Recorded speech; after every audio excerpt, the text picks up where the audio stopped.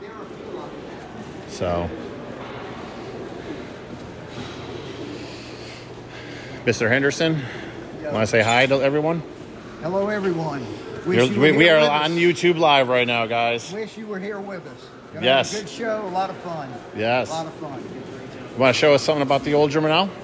Give us a little description of the breed. It's a delightful breed. It's a breed that you can enjoy in the loft as much as at a show, if not more so. I love to sit in my backyard and just look at the fly pens and let the birds catch my eye because they're just so attractive. They're decent parents. They're not wonderful parents, but they're decent parents. They raise their own babies, and we have great camaraderie amongst the members. We don't have a lot of you-know-whats that cause trouble, and everybody should consider them. I agree. I agree. Appreciate it. Yeah, no. Do you think you could show us one bird and how an old German owl is judged? Okay. Because we have some new timers here that are watching, first timers that have never seen a pigeon show before. I don't want to. So again, this is Bill Henderson. He's a master breeder.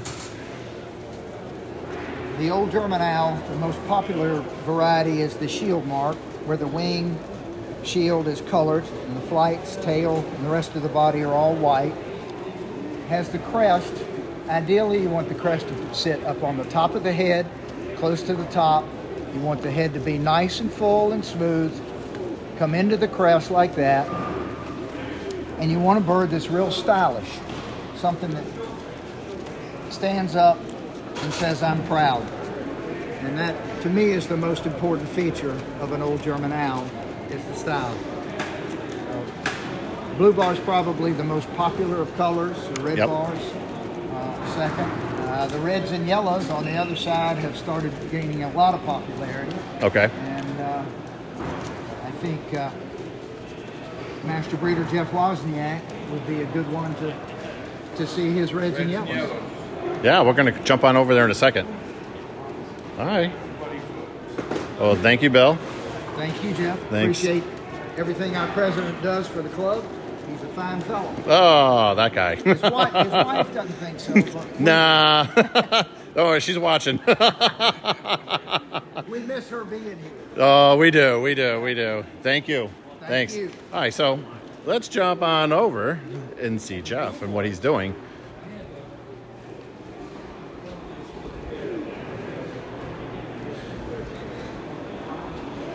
So, what are you doing with this bird? Doing a little show prep, just cleaning up the feet, making sure he's all pretty, ready for the judge.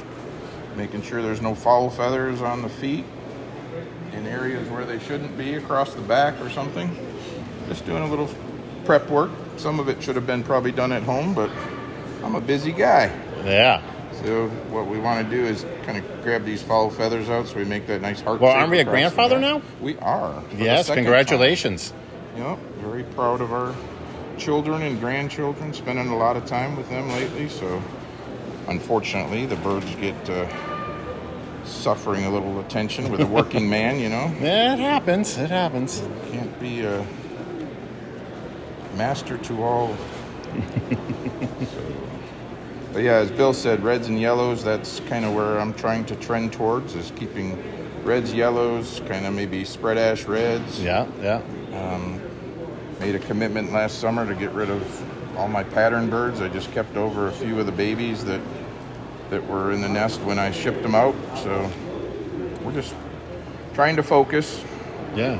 Trying to share good birds along the way, improve the breed. It's a very popular breed. At this show, it's actually the second largest breed exhibited, which is great. It is, at 169 birds. Yep, that's a great showing. So it is. Looking forward to, hopefully we have a national this year. I was nominated to judge it, and of course it got canceled. So that's not why it got canceled, though. No, I'm sure I had nothing to do with that. No. But yeah, it's a great breed. Love the personality of them. I've had pigeons since I had one breed since I was 12 years old. So I've been around the hobby for a long, long time. Wow. Well, you're only in your 30s now, so Right. you haven't had them too long, but 30-ish something. yeah, you know. But yeah, it's a great hobby. Any new people, please look us up. We'd be happy to help you out. That's one thing about this breed. We're always willing to help people get into the hobby, get into the breed, share good birds. So We are. absolutely. And thanks to you guys, actually. You guys do a tremendous job with what you do and getting the birds out there to people that are in need. Definitely try. So- We're having an auction tomorrow. There's going to be some good birds in the auction. Is that the auction birds over there, actually? Yes, everything that's tagged, those will be our auction Okay, birds so all those tomorrow. right there. Yep, it's got our time for our auction. And Okay. Try to do it efficiently and Okay. again, share some good birds. There's a opal white bar. If somebody picks that up in the auction, that'll be the second breeder right now. I mean, opal white bars used to be around when I first started judging the breed. Yeah. And then they kind of faded away. So Bob Kuzminski's now regenerating the opals and Okay. opal white bars. Okay. That's in the auction. So That's a somebody can really pretty bird. pick up on that and run with it for sure. All you Yes. need to make those is just go to a good blue bar and you're off and running. Yeah. Oh, let's go take a look at that. Well, thanks, Jeff. Absolutely. And we're going to see you guys around tomorrow.